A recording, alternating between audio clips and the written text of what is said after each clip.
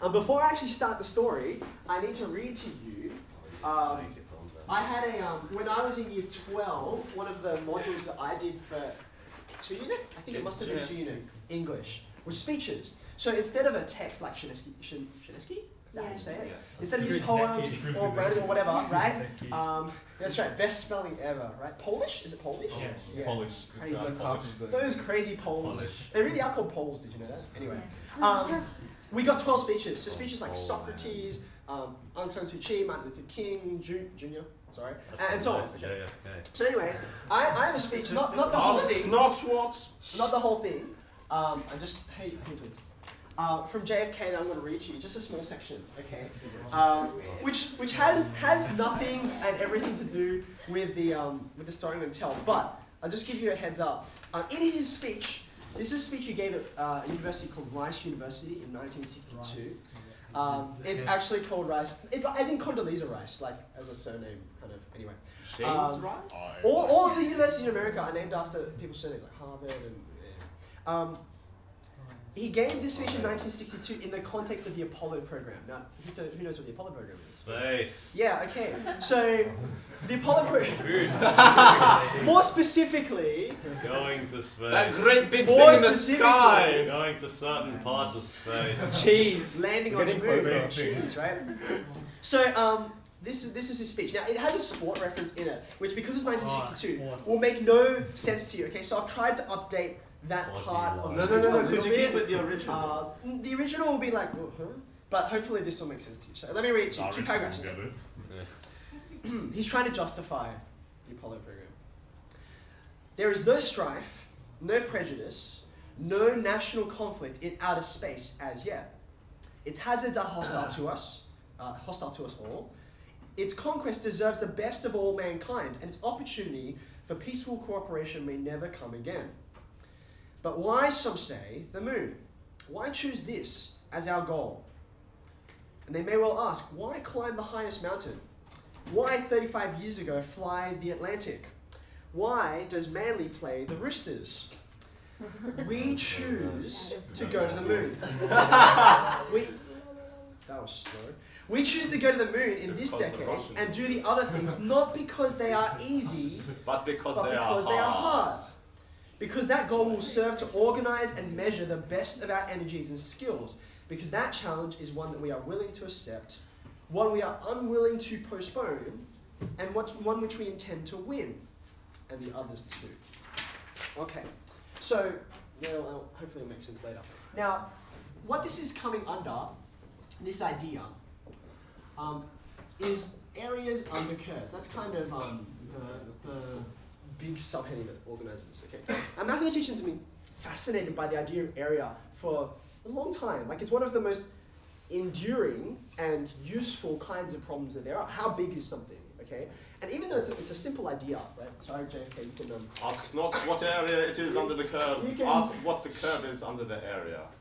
That doesn't sense, mate. Keep working on it.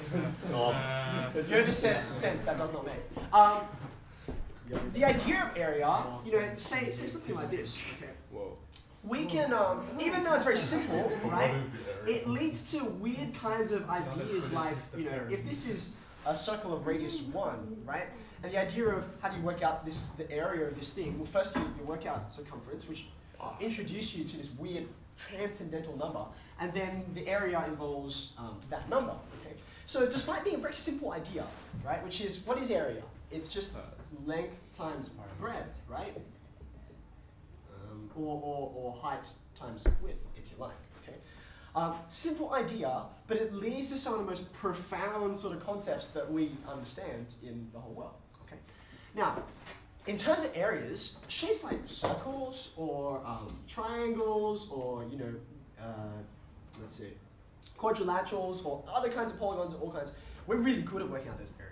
Right? We can chop and dice them up, and everything comes back to this definition, even triangles, by the way. Like base times height on 2, it's because it's half of the rectangle that has the same base and height. We're really good at working out these areas, okay? So in some ways you could say these are kind of like man-made shapes that we make, okay?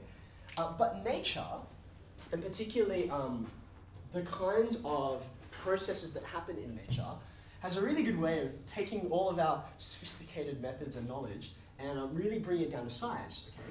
Now, the reason why I say that is because nature has all kinds of areas in it that defy these kinds of shapes that we're very good at calculating. Okay? So something simple. Like say, you take a hose, okay, and you point it in the air, you turn it on, okay, and if it's not exactly vertical, you know, the water will make this shape. Now what shape is it? Now it's a parabola, which is interesting, by the way. It's not a parabola because it looks like a parabola. There are other shapes, like I didn't bring one with me, but you can find other shapes, right, which look like parabolas. This at least to a certain point. Hold on, I should undo this thing. Oh no, it's got to be slow in the end. No, it's not going to work. I'll go back to where it was before. If you take any kind of length that's flexible and you let it hang under its own weight, at some points, it's, you know, if I can imagine, you know, that's just one thing. It looks like a parabola, right? It looks like the vertex of a parabola, but it's not. It's a different kind of shape entirely, which is, yes, it has a name, but we'll explain it later. It's a parabola. I can prove it through laws of motion, okay? Now, the area under this shape, you can't dice it up into anything like these. I mean, you can get close, okay? But you can't get it exactly, right? And it's not the only kind of shape. You think about a population, or you know, radioactive decay, which would be the opposite way, okay? This kind of area is exactly the same. Now, these are very, very simple ideas, right? You know, motion under gravity, or the growth of a population, simple like these. Okay? But it defies our understanding of area. Okay. Now, some of you may well ask, well, but who cares? Like these are not even geometric shapes. This is like it's a function, right? So who cares about the area underneath it, right? To which I think JFK would answer, well, why do we choose to try and work out an area like this? Because the Soviets will do it. Because we'll lose the Cold War. Because it's an interesting problem. Why not? It's challenging. It's why should such a simple shape defy the simple rules that we already know? Okay. So there was a guy, not JFK, not American, a German mathematician, and his name was Bernhard Riemann. Now, I'm probably pronouncing that all wrong, but Riemann was a clever guy. In fact, you'll find him and his picture in our corridor somewhere along. I didn't go and check where exactly, what room it's on. But Riemann, he was pretty smart, and he looked at this, and he said, in the 1800s, I think, he said, look, this is a challenge. I think I can do something with this, okay? Now, let's just take this exponential, right? And we get rid of these area lines. Now, I'm going to go down to, he said, the very, very most basic idea of what area is. Okay, and we said before, the area is, you know, what do we say? Height times width of a rectangle. Okay, that's the basic idea of what area is. And he said, I can't get it exactly, but I can get pretty close if I take this thing and I dice it up into a bunch of rectangles. Okay, now you can do it multiple, different ways, but here's one way. Okay, so for instance, those are trapeziums, but you get the idea. He said, look, if I take all of these rectangles, okay, and this is called the right rectangle way. I'll show you the left way in a second. Oh no, sorry, it's left. It is left. He said, if I take the area of all of these rectangles, that'll get pretty close, right? And the more rectangles I take, the closer I'll get, right? So he said, no, I'll get this out later. He said, I can get a pretty close approximation. Now he wanted to express, what he was actually doing here, okay? So he said, look, I've got one big thing, okay, one big area, and I'm approximating it by taking the sum of a whole bunch of smaller areas, okay? So we have language and notation for describing sums of things, right? So he would say, look, this is the sum of, now, the sum of what? How would you express it, okay? Well, how many rectangles are there? Well, I don't know. Okay. Can you make you can make it as few or as many as you liked, right? So let's say I don't know. Sorry. Can n equal r? Let's start from 1. Okay. Let's start from 1. So k is my dummy variable, which I'm going to have in there in a second. And let's end at, well, how many rectangles do you want? Let's just say n rectangles. Okay, so in this case, n would be 1, 2, 3, 4, 5, 6, 7, 8, 9. Okay, so I'd go from 1 to 9. Now, what am I actually adding up? What's the thing that goes in here? Okay, well, each of these parts of the sum, right, is it's a height times a width, right? Height times a width. Now, what defines the height of this thing? This is some function. Okay. Well, at each point, the height is defined by whatever the function is. Now, I think I said it was like, an exponential, like 2 to the x or 3 to the x or something like that. Okay. But just for the sake of an argument, let's just leave it as any kind of function, which we can't work out areas nice and neatly for. Okay.